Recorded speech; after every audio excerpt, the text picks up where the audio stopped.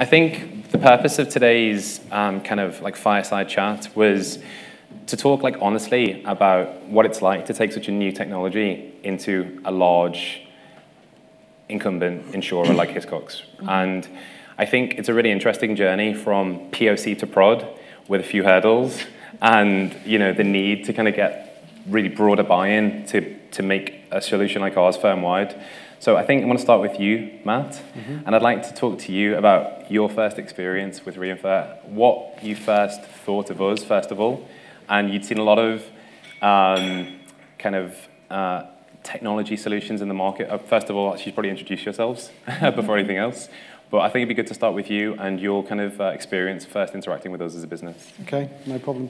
So my name's Matt Churchill and I work for Hiscox in what's ostensibly the innovation department. So 4 years ago when I started in my role, I spent a lot of time out meeting various startups to try and understand what was going on with the insurtech landscape and what sort of things might be of interest to us. As a result of that, I met with as I say, lots and lots of companies, either startup or later than that.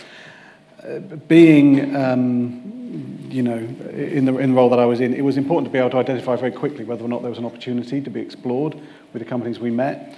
So when I first met with reinfer, the thing that first attracted me to them as a company was that they actually had something tangible that you could look at and understand how it actually worked. So there's a lot of companies that were doing AI, a lot of companies doing machine learning, but it was intangible, the kind of what they were actually offering. Was it professional services? Was it some platform that I would ultimately have to put many, many hours of either mine or my colleagues' effort into? But when I first met with Ed and Stephen, they made it quite clear that there was a tangible platform. There was a mechanism with which you could have your data analysed and you could see the output of that data on a screen. But I think you wanted to test us though. I think you're a bit doubtful at first. So I doubt everyone first off as soon as I meet them. And obviously there's lots of companies that I'm sure you guys have met and lots of good ones, lots of bad ones.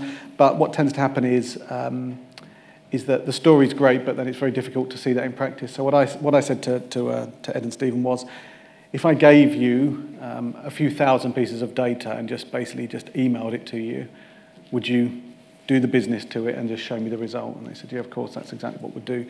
So I gave them some engagement survey responses that we had. We had free text engagement survey responses that we were getting from our brokers. I obviously knew what they were saying because we had read them all and we had manually analysed them all and we created our own output from it. I gave it to reinfer without any other instruction than here's just some feedback from brokers. What they did was, they put it into their platform. They did their own labelling of the buckets of data that the platform identified as being certain things. And within a week, I don't know, probably even less time that had elapsed, showed me a visual representation of what that data actually was saying. Basically an MI stream of that data source. And it was incredible because I gave them no inputs, I gave them no language that we use, no references, no term of reference with which what was interesting to us and what wasn't. But what we saw was all of the points that were relevant to us were highlighted, all of the challenges that we knew we had because we'd read the data and we'd ran the research through were there, but it was all gleaned off the back of 8,000 rows of just pure feedback text. So that was incredibly powerful, and that was kind of our first meeting. I think that's when we won your confidence. It started the journey. But then the journey went kind of here, there, and everywhere. We ended up getting pulled in a few different directions by the business to say, can it work on this data set? Can it work on this source of information? And we ended up doing I think a fair few proof of concepts in the end. Yeah, so the long story short of that part of it became very challenging to actually convince the business of the value of what we were doing here. My role as head of futures, which is what it's actually called, is obviously looking towards the future. It's trying to prepare us for the things that are coming down the line and not things that are necessarily going to land in the next 6 months. So I then had to reach out to my colleague Becky to say, okay, there's no doubt that this platform can do exactly what it says it's going to do. As a business, are we mature enough to take advantage of the insights that we can glean from our unstructured data? And that's where Becky was able to support the successful implementation, I guess, of reinfer. Yeah. And I think just in terms of so we started off with kind of the broker kind of sentiment piece, and we did quite a bit. We did, I think, HR information. We did broker to underwriter calls. We've done, and now the big kind of thing, which is similar to my presentation just now, is the big problem that we're trying to solve in the enterprise, which is like email understanding. And I think that's when you got involved, Becky, right? Yeah. And so Becky is. So I work across, so Matt works in the UK business looking at innovation. Earlier this year, I moved into a role across our 4 retail business units. And as part of that role, I'm looking at digitisation across those 4. So knowing Matt from the UK, he was, I think he had a session booked in with you anyway one day. Yeah. And he invited me along. And straight away, as soon as I saw it, so I'm from a data and analytics background. So I just wanted to throw data in and see more because I was so impressed by it. But what also, by working across the 4 retail business units, what I'd gleaned from that is that actually each of the business units were trying to look at NLP in some form and were at various stages of POCs. Some of them, obviously Matt was working with reinfer and other business units were working with other providers, but nobody had nailed it, nobody was really getting traction. But what worked out well, it was a bit of luck really, was the timing of me moving into this role and the business unit having a problem that they wanted to solve with NLP, which I think is probably where we struggled to get it over the line before, because the business units are all obviously so focused on their day-to-day and solving the day-to-day that sometimes they struggled to think about spending budget on things that didn't have an immediate benefit to the current year's plan, basically. But by the time I came in, everybody wanted to look at email triage, what we could glean from email, specifically from the broker channel. So most of the traffic from broker channel is calls or emails, basically, and that's unstructured. It could be 1 line, it could be 10 lines, it could be anything. I think what's interesting from our perspective as a vendor is that we kind of at that point were thinking, okay, we've got this kind of reputation as coming from the UCL AI Research Lab alongside DeepMind. We kind of know the merits of our capabilities, and we're kind of confident in that respect, in our accuracy and the speed of learning. And then I guess at that point, I think there was a few other failed POCs with other vendors, right, which didn't work because there was like some kind of well-known providers, because there was like thousands of training examples needed and loads of services needed, and we were kind of thinking, oh, that surely is the reason that's going to allow us to go group-wide and get everyone's buy-in. But to your point, Becky, it was actually getting consensus and the stakeholders across these different kind of, almost like federal kind of parts of the organization to get something for them. Yeah. And I think what's interesting is that in this kind of automation market, a lot of the early ROI kind of stories have been about, X% improvement in processing time and FTE release and stuff, and I think that's fine because it's great and it's like really like short-term actionable delivery items.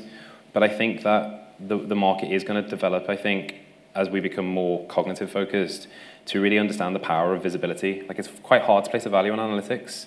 I know that because that's what I spend my life trying to convince people of. But there really is this like amazing opportunity that once I think we got to the board level and everyone started seeing the potential to see inside all of these different channels, but rather than just seeing it from like a sentiment perspective, but actually saying, okay, what is the root cause driver of that work, of those customer issues?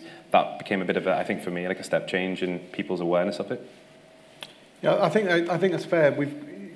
You have, so what the title was, I forget what the title exactly was, something about incumbents and embedding things like this. And you see, I would get quite evangelic about the benefit of obtaining insight into data that you didn't have insight in before. Yeah. But unfortunately, the reality of it is that didn't land it within the organisation. Yeah. It wasn't enough.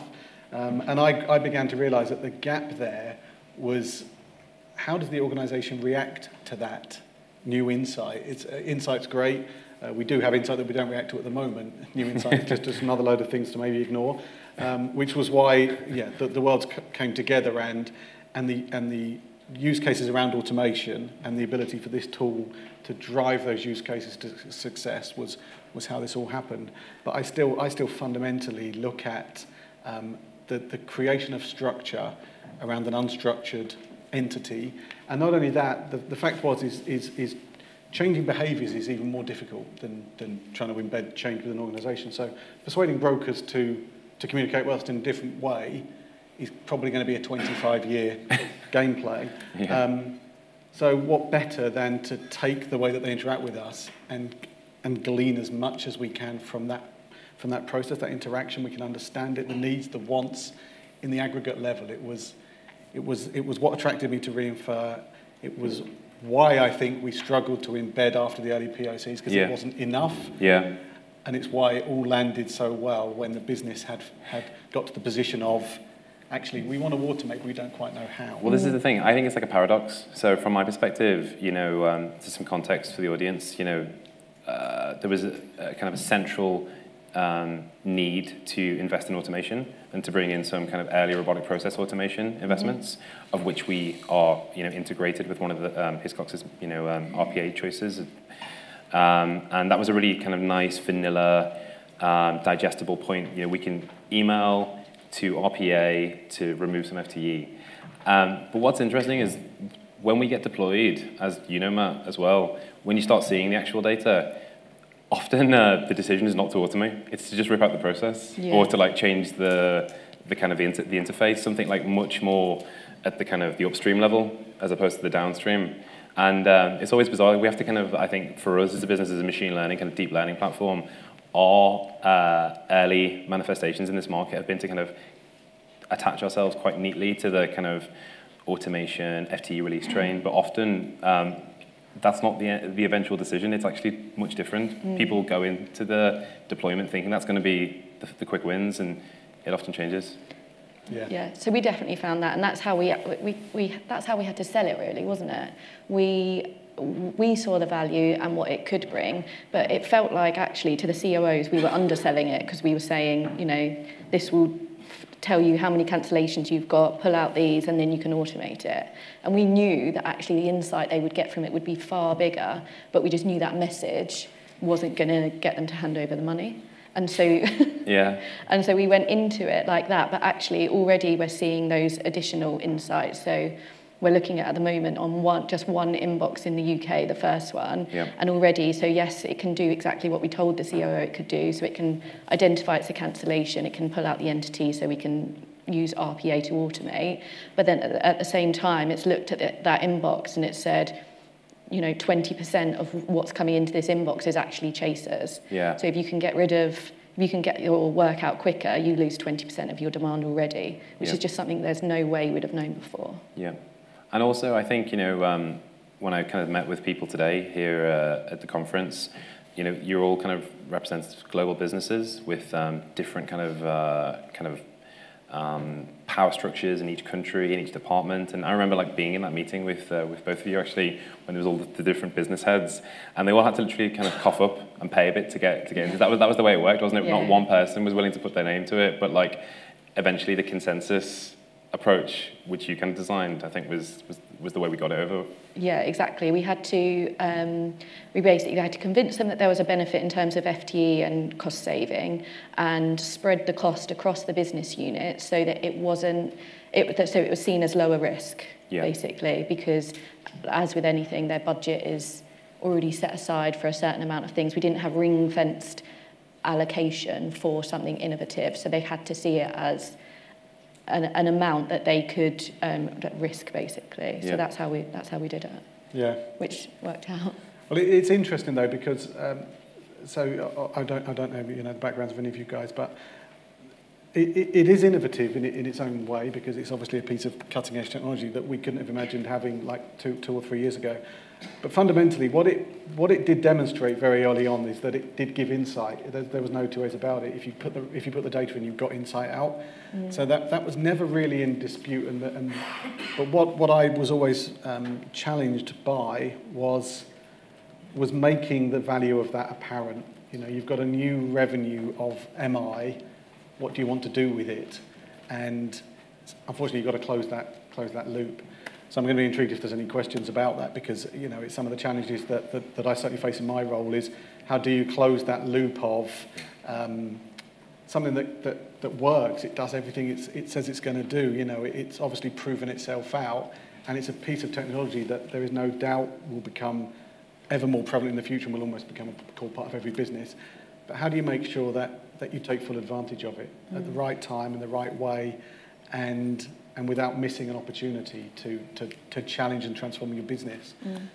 We've got 5 minutes, I think, left of our session. I wondered if anyone wanted to ask any questions to the Hiscox team, or to myself, or... My question to Rebecca. You mentioned when you changed the role, there was some proof of concept going on across different retail business units. Can you share what was it as a vendor, so the least, and what were the key criteria why you decided to go for reinfer? Sure. Are you going to chuck under the bus? So there were a number of proof of concepts going on. Am I meant to say? Yeah, so mainly with Eigen. And so basically what we did, so some business units were relatively happy with Eigen, but we asked one of our group data scientists to just do a sweep of the market, everyone we were doing POCs with, plus anyone else out there, and just to give his independent review of like which one he thinks is the best. And reinfer came out like head and shoulders above the rest. So the biggest difference, I think, with Eigen, so the precision and recall that reinfer offered was higher in terms of accuracy, and also it was the reason we love it from a usability point of view is the clusters that Stephen showed earlier and how easy it is to train. So with Eigen and other providers, you have to present, you know, a certain number. So in our cancellation example, we'd have to say, you know, this is X number of cancellations, and they would say, okay, now we know that's cancellations, we'll find the rest. Whereas reinfer does that first piece for you, and it clusters things together, and therefore it gives you insights into things that you don't know you're looking for, which is, I think, the added value on top of what the other providers could offer. Anything else, Matt? No, that's covered it. One over there, Steve. Yep. Seeing as you don't need to train it as much Yep. as the other applications, does that have any knock-on implications for accuracy? Yeah, so, I mean, it's a great question. First of all, you know, you do have to train it a little bit. You use the unsupervised algorithms to kind of understand intentionality, right? So across various different types of expression. So our models and all of the work that we did at the lab at UCL is kind of really highly optimized to understand vernacular conversations. So like expressions that are non-standard English, where there's spelling mistakes, abbreviations, broken English. And that's what allows us to be deployed so effectively in really complex B2B channels like capital markets, insurance. Now, in regard to the accuracy question, we, first of all, publish all of our accuracy statistics in real time in the platform, so you can always see how confidently reinfer is applying a predicted label of what it believes it's talking about in the email or the chat or the call, right? But as I mentioned at the beginning, you know, we have kind of understood that there's a scalability problem in machine learning and an adoption problem. So when Facebook has you know, its ability to recognize faces, kind of unhappy cats, smiley cats, that's because there's been an enormous amount of training data applied to those examples, labeled thousands and thousands of examples that have usually been annotated by a human. You know, it's very hard to kind of get existing training data sets or supervised data sets in the enterprise, right? So we use the unsupervised approach to learn from your data and kind of do this kind of the heavy lifting of the clustering, but then the users really like, it's all about overlaying all of their domain knowledge into the training in that kind of discover interface. Now, if you wanted to get a 99% accuracy rate, yeah, it's not going to be 10 confirmed examples, it's going to be a lot more. But what you get in the platform is this real-time validation graph. So you can see how confident reinfer is applying, say, the margin call full agreement labels versus a new label that's just been identified. So all of that's transparent, and it's meant to be iterative and intuitive so that you can actually get it to where you want it to be. If it's to kind of drive a straight-through process, you might want to have quite a high accuracy statistic, and we give you the platform to do that and achieve it. And can I ask then, I suppose, a follow-up for the team from Hiscox, how much did you have to do, how higher did you have to get your accuracy rank, I guess, before you were confident to automate?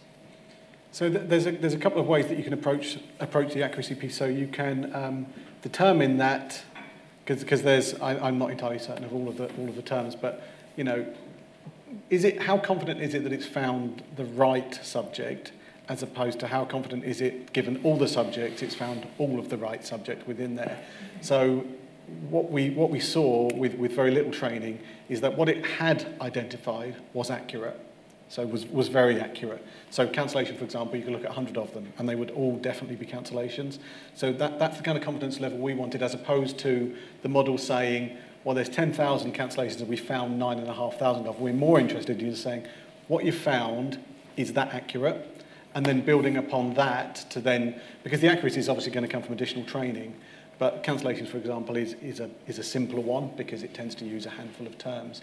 But when we looked at, for example, feedback or commentary, that's one where you don't have to know 100% that you've definitely got everything in the right box, because you're more talking in general, broader terms, because you're not taking specific action off the back of it. You're gaining the insight.